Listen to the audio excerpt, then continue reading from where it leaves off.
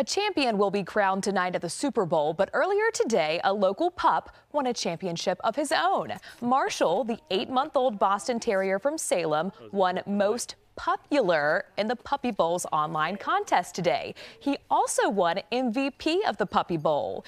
He was adopted by the Salem couple behind Deaf Dogs Rock. Marshall is fully deaf and is helping raise awareness about just how wonderful deaf dogs can be as pets.